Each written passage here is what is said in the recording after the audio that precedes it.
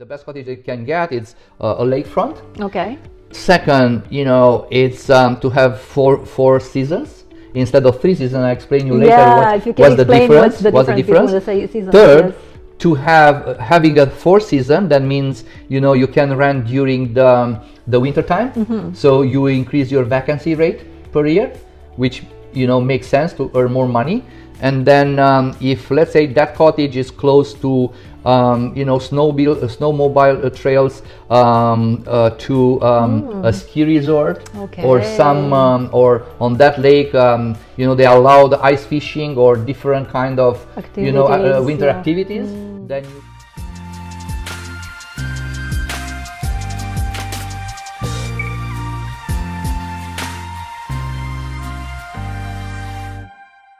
weeks ago we started a conversation regarding the cottages, and I think it's a great time because I know it's February, but probably the best time when to start thinking maybe to invest. And we're thinking cottages sometimes, and if you can, and I know you have not the knowledge, not the expertise, but you also have a recent experience buying an investment. Yes, right? Myself, I purchased a cottage like an investment. So all the time you have to see what your buyer agent is doing, just to be sure that he's doing the same thing that he's preaching. So I can preach that to you, dear, potential client, because I want you to be informed and to all the pros and cons owning a cottage, and what kind of benefits you have, and what kind of investment it is, and the costs for that, and all from A to Z. I hope I will cover all the questions today. If not, then we can continue it another time. We encourage people to ask questions that they want to find more information. But starting with the beginning, how we decide for the location, or how we decide a cottage is a good investment. Yeah, good question.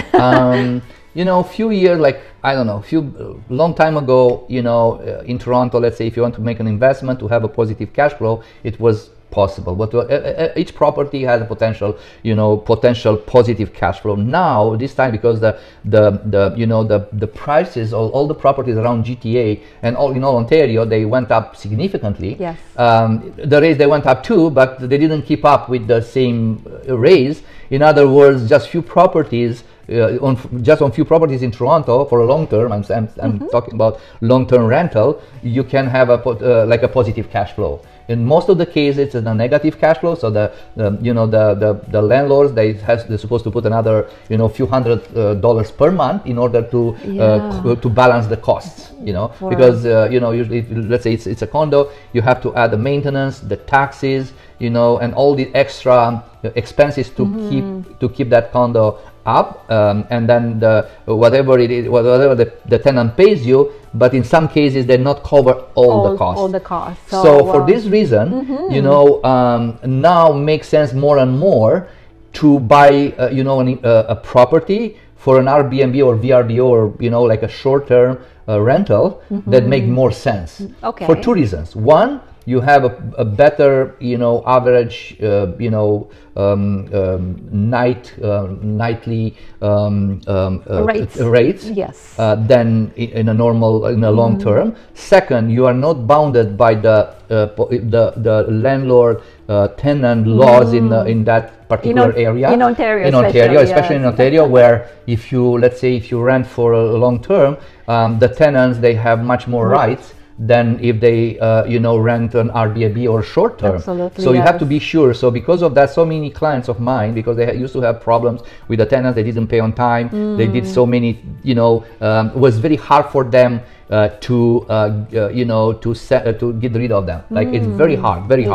So especially during the COVID, if the tenant said, "Oh, I'm sick," or I don't want to, because I lost because of the COVID, stuff like that. So a lot of headaches from landlords, and some of them, they said, let's sell the property and buy another one and do just Airbnb. There are other rules. Of course, there are pros and cons. Well, of course, it's always cannot be just one way. It's always in a city, the Airbnb, it's oversaturated. Let's say everyone, especially in Toronto, everybody's thinking to make some extra money with Airbnb. So they some of them, they decide, okay, let's buy outside, in the countryside, especially when the people, they were forced to work, from their homes. So they found a way to, to buy a cottage, nice, and to rent part of it. Yes. Or, to rent, all the cottage, let's say, in a country area. Now, this is a smart way. So because all the time the people, they tend to go outside and then they feel great, and they're willing to pay more money to have a nice, cozy location in the nature. If the cottage, for example, is not so far away from Toronto, has high-speed internet, has maybe a lake, very easy on the lake. Yes, there are two types, on the lake or just normal ones that don't have a lakefront. Usually it's better to buy on the lake because so many people, they love to to rent on the lake. They can fish, they have a lot of extra activities. Let's say. I think the lake itself makes a difference. Yeah, so the best cottage they can get, it's a lakefront. Okay. Second, it's to have four seasons instead of 3 seasons. I explain you later what's the difference. Third, to having the 4th season, that means you can rent during the winter time. So you increase your vacancy rate per year, which makes sense to earn more money.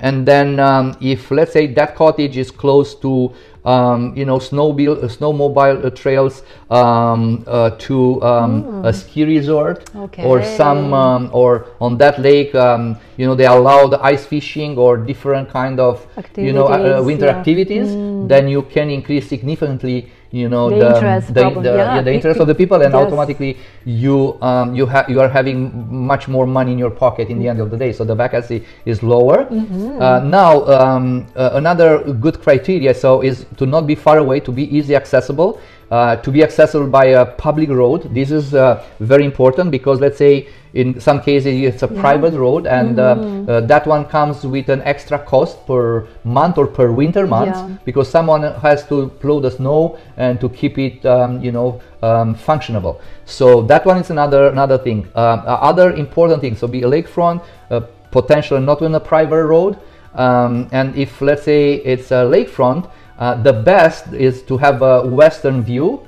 So because so many people, they enjoy to see the sunsets. Okay. Because and that one is the best. I used to have a cottage, and when I tried to sell it, my first cottage like 10 years ago, I realized that from the feedbacks of the potential buyer agents, they said the same thing. And so the western exposure is the best. The only let's say downsides on this regard is that in Ontario, usually the winds, they are very powerful, and all the time they're coming from west.